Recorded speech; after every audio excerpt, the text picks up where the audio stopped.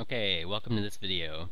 I'm going to show you how to create a nicely formatted graph, data table and graph for your friction lab analysis. And then, yeah, that'll be it. So I like to leave a little space. I like to leave 1 and A blank so that I can see my borders when I add borders. The first thing you do is you recreate your data table from your page, from your paper, your raw data table. So you have a column that says mass and grams, then you have, what is it next? Max static friction, and we did 3 trials where we collected this value the same time, the same way in 3 trials. Trial 1, trial 2, trial 3. And this has units of newtons, so let's put that in. Can't forget our units. Then the next thing we had was we also measured in each of the 3 trials. We measured the kinetic friction in newtons. There was a trial 1, trial 2, trial 3. I'm just going to copy this, Control C, and then Control V to paste, so that I don't have to write it over, rewrite it again. Now I'm going to highlight these 3 things, double click the line between C and D, and I'm even going to make this smaller too. Escape. Escape takes away the dotted lines. Then I'm going to move this in, make this smaller, highlight G and H, double click the line to auto fit the column width. And then I want to highlight these 3 cells. I want to merge and center to make them look nicer. Then likewise I'm going to highlight these 3, merge and center.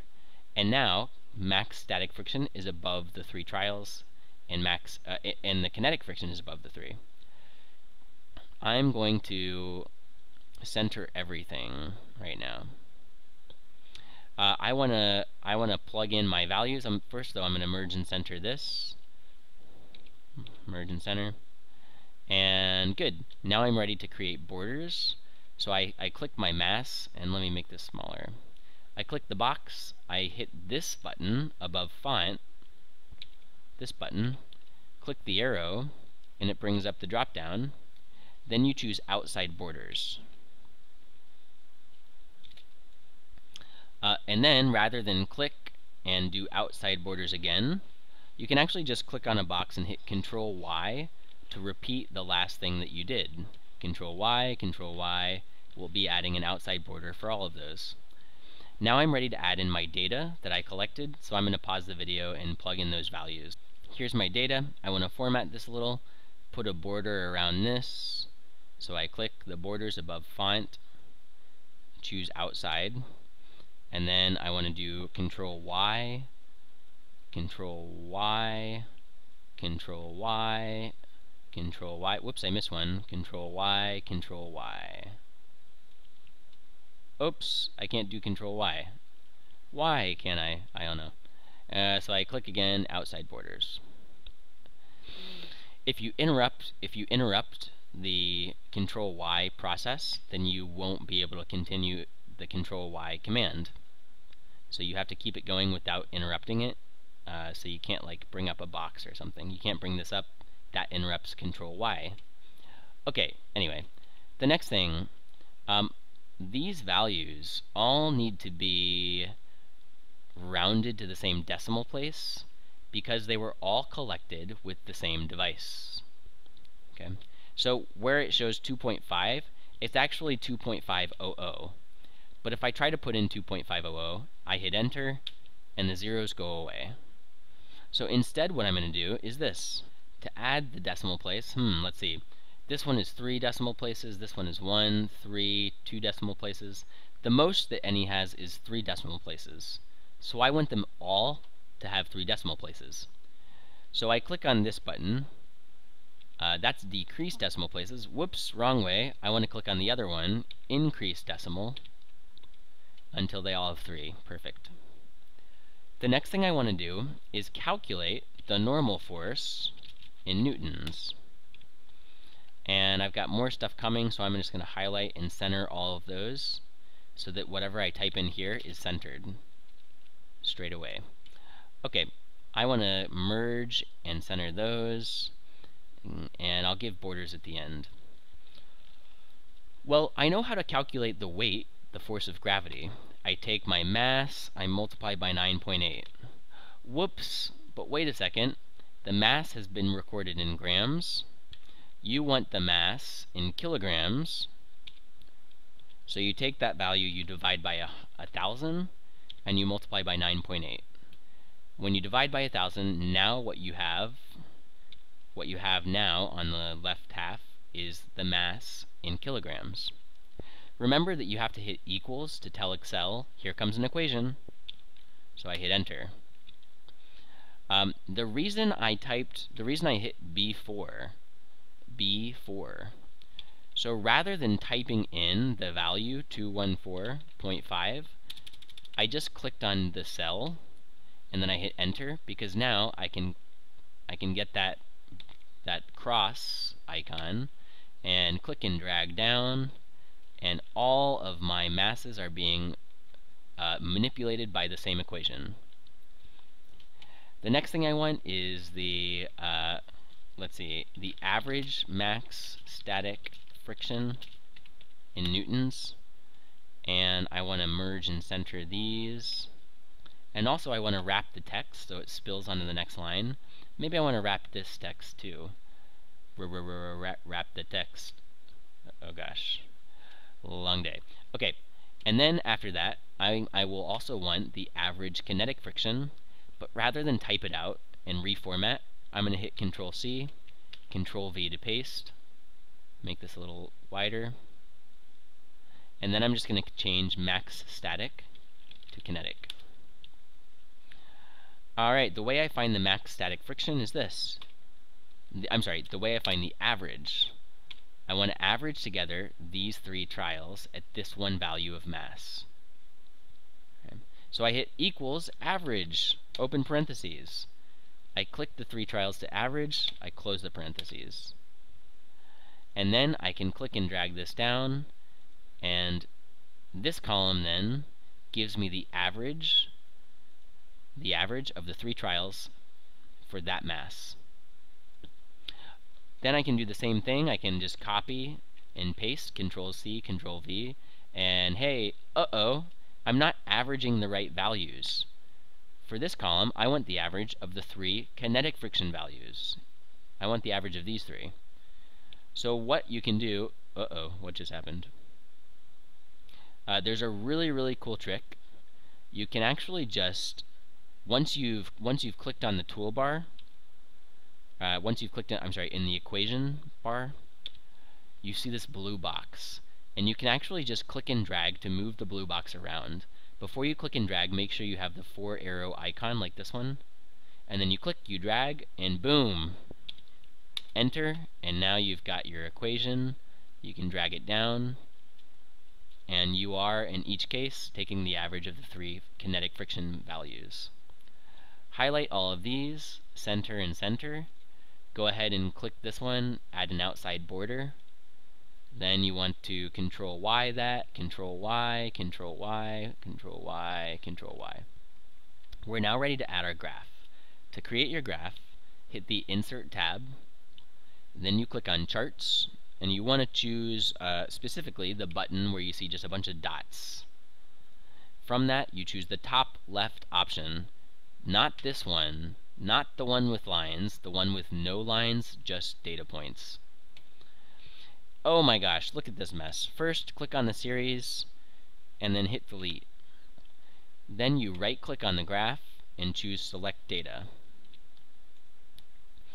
There's all this junk in there, so click it and hit Remove. Click, remove. Click the series, remove, until there's nothing left. Good. Now I want to click the Add button. What is my XY pair for this chart? Well, I don't care about a name, so first go to the X values. We've seen that we want normal force on the X-axis. Then click on the Y values cell or entry point. Highlight the equals 1, hit backspace.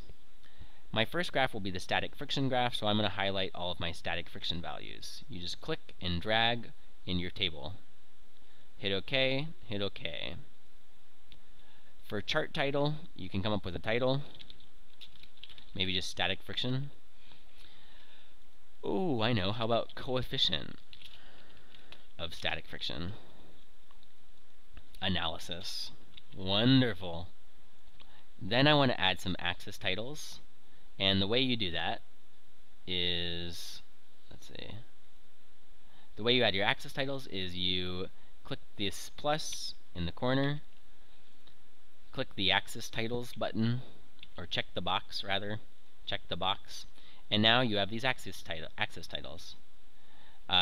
You click this once to highlight, click again to enter, then a quick triple click, 1, 2, 3, and I've highlighted the entire text.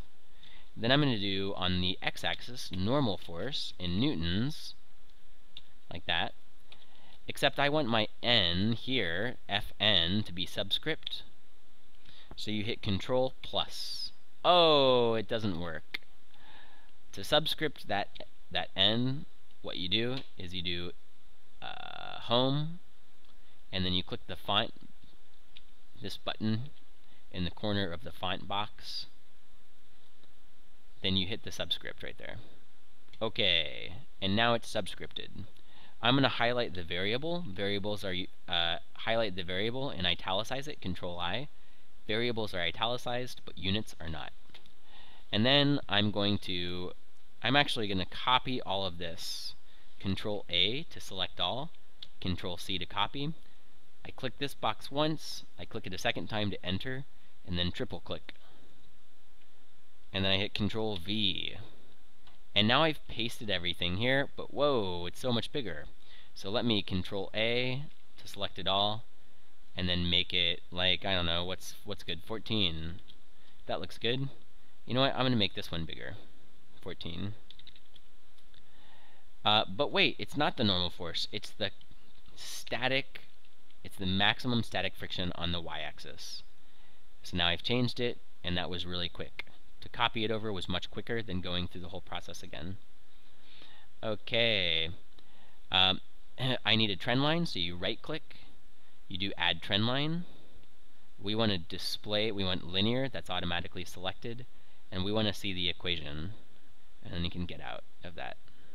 And move this around, good.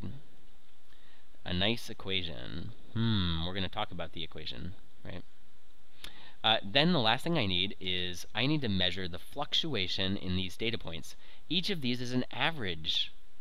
So there was actually some fluctuation among the individual trials. They weren't perfectly the same. So here's how we're going to show that fluctuation. Fluctuation in max static friction, this is fine, in newtons, and I'm going to merge and center, wrap the text to put it onto the next line, have it spill over, Control C, Control V, and then the next column is fluctuation in kinetic friction. Here I'm going to say equals, the equation we've learned for fluctuation is going to be the half of the range of the values. So the way you take the range is you take the maximum of the 3 equals max, click and drag the 3, close parentheses, minus the minimum, or just min, open parentheses, highlight the 3 again, close your parentheses. Hit enter. That's the range, but we want half of that. Half of the range is what we learned. So instead of this alone, you click on the formula bar, put parentheses around everything, and then divide by 2. Then Control C and Control V to paste this down. I'm going to center, give a border, and a border. Now I'm going to copy this over, and then click in to the formula, move the references over so that I can get the same formula applied to the 3 kinetic friction values. Enter. Control C, Control V, right? And I'm going to clear all of the borders, and then make my boxes. The last thing to do is add the error bars. This is actually quite easy, and this will be shown to you in the next video.